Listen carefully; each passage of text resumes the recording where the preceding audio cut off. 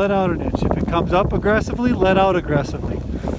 Just get it up onto the wingtip. Pull another inch and let out a little bit. There you go. Pull another inch, gentle. Feels like we're in a gust, so let's be mindful of it. Pull an inch. Just be ready to let go of that thing. Pull another inch.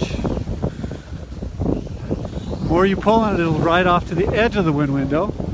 All right, let go, let go. Uh-oh. It's okay, you all right? All right, well, we got the kite on the edge of the wind window. Now this is the easy part. Try to edge 5 to 10 degrees up.